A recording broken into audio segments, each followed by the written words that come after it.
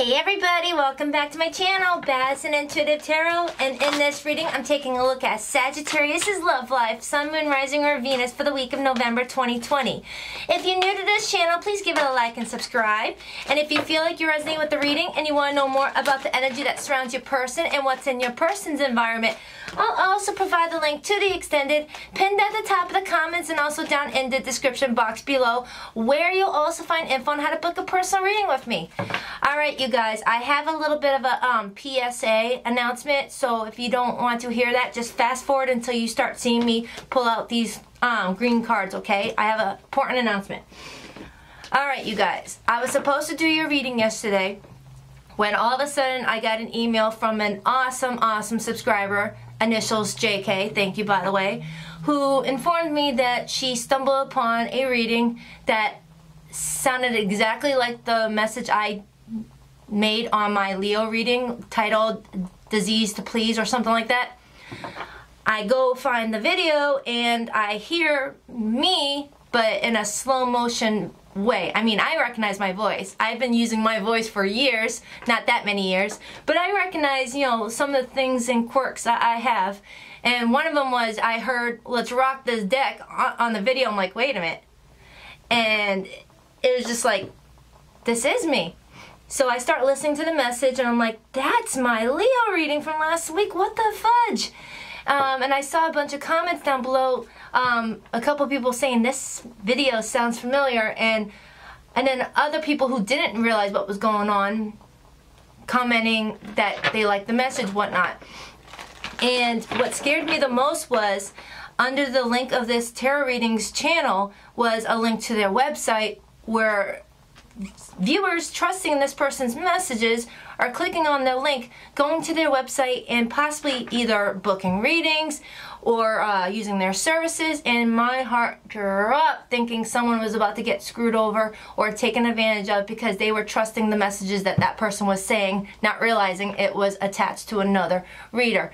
So if you guys ever stumble upon a video that the voice sounds a little bit forced or robotic or slowed down, or for the ones that have just a screen image with no person talking in the video, no live action person, please do not give them your money or go to any links, okay? Because I got chills just telling you this. So it's not about the money for me. I could care less. I don't care if they get money off of the videos that I produce, whatever, I don't care. I just don't want them robbing you guys. And yeah, so I spent the day trying to report that, and a lot of you guys who are subscribed to my channel, who saw my notification in the community tab warning you guys and showing you the link of where to find that channel, you guys went and reported it, and that video was taken down. However, the channel is still there and it's all filled with stolen content. Please, please trust your intuition and do not fall into the trap of giving these people your money or clicking on their links and purchasing readings off of them because it's stolen videos, okay? Oh my goodness, so I was not able to do your reading yesterday, so please be very mindful of some of the readings you see on YouTube, alright? Some are stolen, and it's very sad for the people who are very vulnerable and who trust other people. So be careful, okay? Be careful, you guys. I freaking love you guys, and I don't want you guys getting taken advantage of. All right, let's do this. Sagittarius, what is the highest message that I can give Sagittarius? I'm going to start off with 3 Psychic Tarot for the Heart Oracle cards, and then I'm going to jump straight to your tarot. What's the highest message for Sagittarius, please? 2 more shuffles. 1 and 2. Let's rock this deck. Only Baddison says that. Alright, I see dreams coming true, confront, and moving on. A lot of you Sagittariuses are possibly moving on from a situation that no longer fulfills you after maybe confronting something that someone did or something someone said, or just that nudge inside your intuition that told you, move on. You need to confront why you're still attached to this energy, this person, this place, this thing, and move on. Maybe it's something to do with your childhood where you you attach yourself to people who show you some sort of love, and then no matter what they do to you, you still hold on to them because you feel like this person loves me. They love me. That's why I'm going to stick around. Not realizing that, yes, they may love you, but they're not fulfilling you emotionally, okay? Because if you do that, I see something else coming towards you with the Dreams Coming True card. This is the 9 of Cups, Cancer, Pisces, Scorpio energy. There's something coming towards you, and I feel like you need to get grounded because the base chakra energy usually signifies that energy of someone needing to be grounded. Even if you stop and go in to take a shower right now. Well, obviously don't take a shower right now. Finish my video. After this video, go take a shower and just being in the water with your feet touching the floor with the water. Just envision yourself and underneath a waterfall, or just envision yourself with your feet planted in dirt or whatnot. Just find ways to feel grounded and stay grounded, okay? Because you've got something coming towards you that's going to be really good, but you need to confront something that is holding you back that you need to move on from. And the dates, September 18th could mean something to you, September 8th, September 1st. I have August 9th, August 18th, August 1st, or you met someone in the year 2018, all right, or you met someone in August 2018, September 2018, or January of 2018, okay? But something you need to wrap up with that 9 there. So let's begin to your tarot, shall we? Universe, spirits, and guides, what is the overall energy for the amazing Sagittariuses? What is the overall energy for their love life this week? What is coming towards them? What is the overall energy? 6 of Cups, damn. Someone from your recent past is returning. So for some of you guys who finally moved on from this person or who are deciding to move on, I feel like they're going to make a comeback around with the 6 of Cups, Cancer, Pisces, Scorpio energy. This is a soulmate energy because the 6 of Cups is my soulmate card. However, if it's not someone from your recent past, it's someone from your past life entering your life this week, and this person is near and dear to your heart. You're going to feel a special certain way about this person, like they feel like home, like they feel familiar, like they are family already, and you're just going to really feel comfortable with them. There's going to be an offer coming in, an offer that you have to be very patient on, or an offer that you've been very patient on. It does look genuine, okay? It does look genuine with that Knight of Pentacles energy. Could be an earth sign, more specifically a Virgo. All right, so that's the overall energy. But seeing the 5 of Wands right here, Leo energy, there could have been some conflict between you guys, some quarrels or some drama surrounding other persons, maybe, other people. I just said other persons, I know. I'm not editing that out. It takes too long to edit videos. Other people around you and your person possibly, or competition and things like that. But let's see. What is the main situation? What's coming in for Sagittarius? Damn! A new beginning with the Fool energy, sign of Aquarius. But I feel like you have to defend some people off in order to have it with the 7 of Wands, Leo energy. I feel like that's attached to possibly the person that you're moving on from, and why I just saw the 5 of Wands. You might have to be defending yourself towards people who are bringing nothing but drama or conflict or hurting you emotionally, and that's the energy you need to move on from. And do you see how we see the Confront card and the 7 of Wands?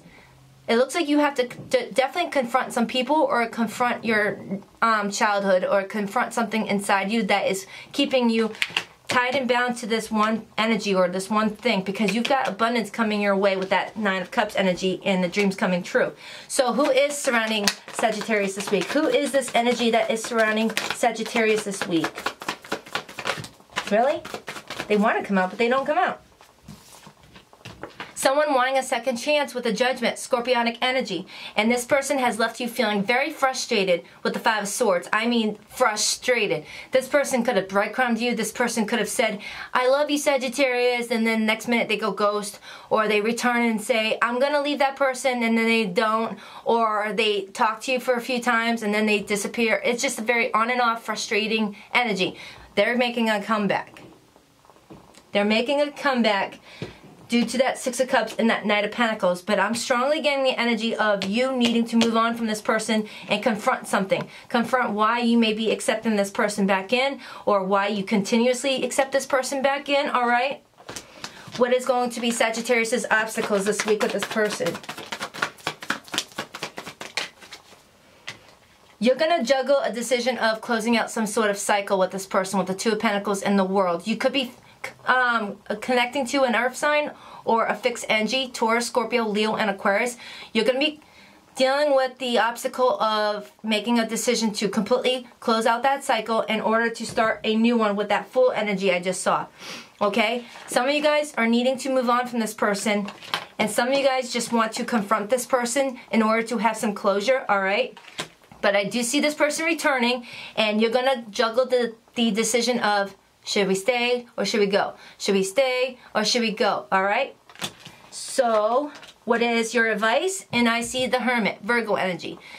This being your advice, Spirit is saying, only you know exactly what you need to do. Only you know exactly what you need to do.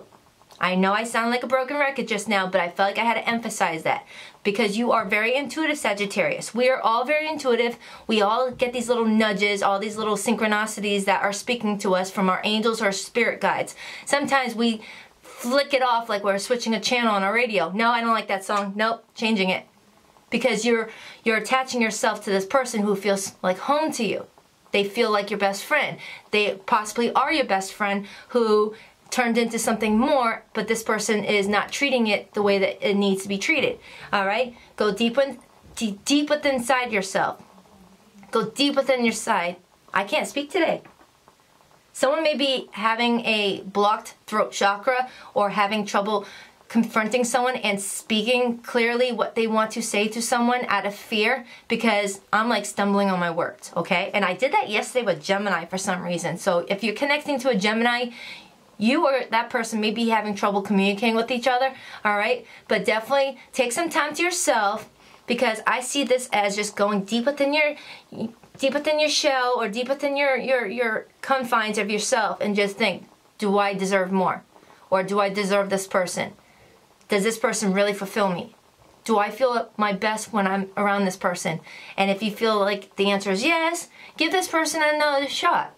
But if the answer is no, I've cried more times than I've laughed, I always feel frustrated, I always feel uncertainty, I always feel like I'm not enough with this person, then the answer is no. Okay?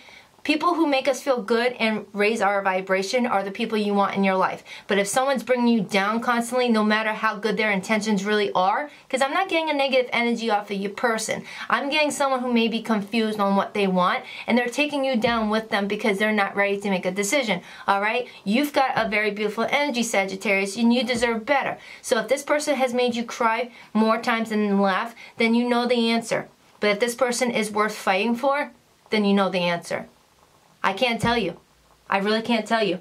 But your advice this week is to make a decision and really go deep within during this decision, because this is your obstacle, closing out a cycle with someone who wants you back. And your advice is to really listen to yourself. Alright, so how is Sagittarius' person going to feel this week towards Sagittarius? How is Sagittarius' person going to feel this week towards Sagittarius, please? Aww. Don't feel bad for them. They did this to themselves, I feel like. But this is a very sad imagery. The Nine of Swords and the Four of Swords. Heavy air energy. Gemini, Libra, Aquarius. They're going to feel so restless. They're going to feel so paranoid, so in their head. Sleepless nights, maybe even crying a tear or two. Alright, because they're going to feel the cut in communication. Or this is how they're feeling this week. I haven't talked to my Sagittarius in a while because I've taken time to myself. I need to go reach out to Sagittarius and make things right, but will they accept me back? I'm scared. Alright? But for some of you, you went no contact because you wanted to work on your healing, because this person has been frustrating you so much with the Four of Swords. Because the Four of Swords is also that energy of working on your self-love. Maybe you're spending this week getting a haircut. Maybe you're spending this week learning more about spirituality and how to heal yourself. Maybe you're going to the spa. Maybe you're just doing stuff that's for you and you alone, that's going to help you move forward, because this person has put so much stress in your life and in your heart. So this Four of Swords could just be you working on yourself. But your person's feelings this week is needing to face their fears. Because the Nine of Swords is also that energy of, I need to face my fears. Because someone you're dealing with is really scared on some sort of decision, I feel like.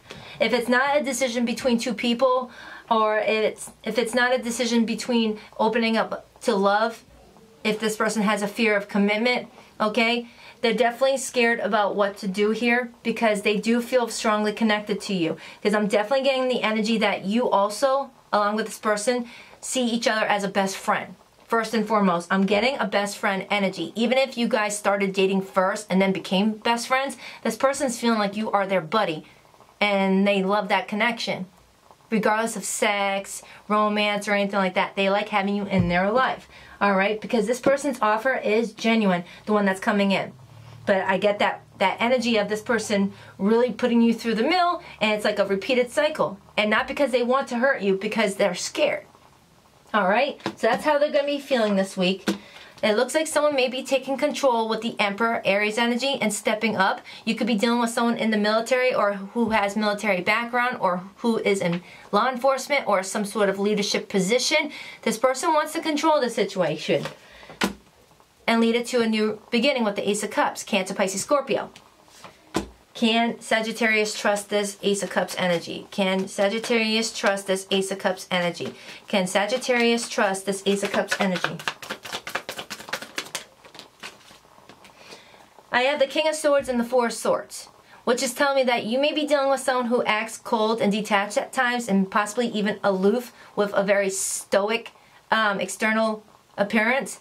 But deep down, they want a partnership with you with the Four of Wands. Leo, Sagittarius, Aries energy. And this is also 1111, so make a wish. And other readers would also call it the twin flame energy.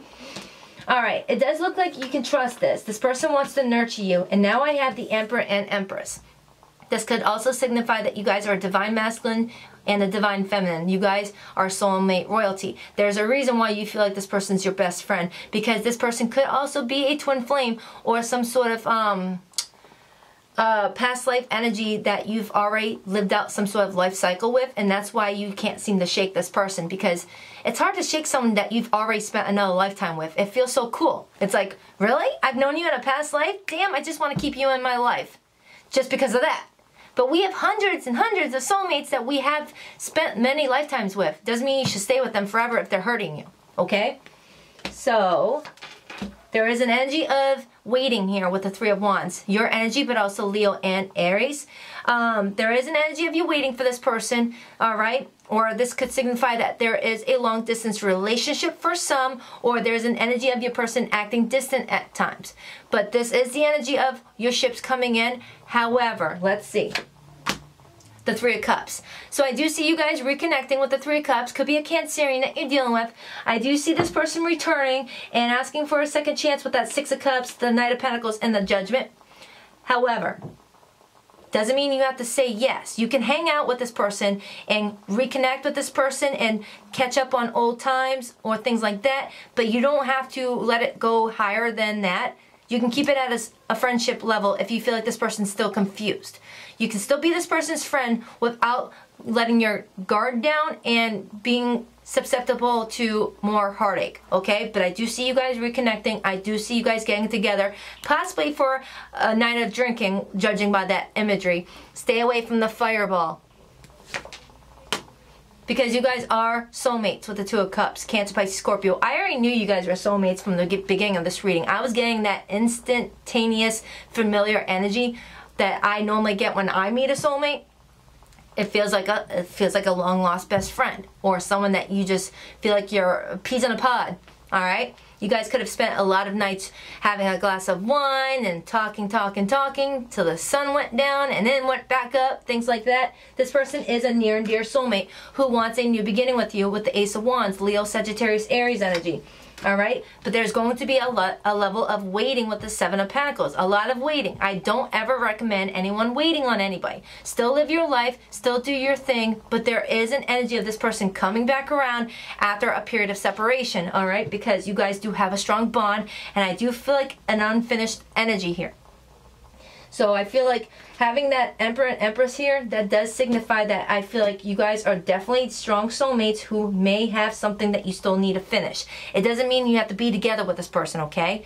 Maybe there needs to be some closure with this person, or maybe with most twin flame energies, there's some sort of big life mission that you guys need to do together, all right? But I'm not going to speak too much on twin flames because I'm not that type of channel. But this is definitely a soulmate connection, all right? But there is going to be some possible success and growth with this person. But seeing how it's showing me pentacles, this could be a successful growth and a long-lasting friendship. Soulmates make really good best friends, okay? But just be careful with your heart, okay? Because I know how you Sagittariuses are. You are so passionate. You just want to love. You're like a Leo on speed. You like to love, but you like to love intensely. You give them your all. You'll sell a house to move in with someone just to be closer to them if they live out of state. You'll push mountains. You will transfer jobs and relocate out of countries to be with someone that you feel so intensely for. Slow and steady. Slow and steady. Okay? Hold back a little bit. So what's the possible outcome with these two? And then I'll clarify a couple more cards with a different deck. What's the possible outcome with these two? Whoa!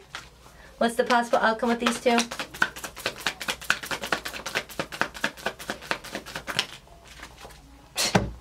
You could definitely be dealing with a Leo. That strength card wanted to come back out again. Be strong. Let this connection be what makes you stronger. Put your armor on, your armor to protect your heart.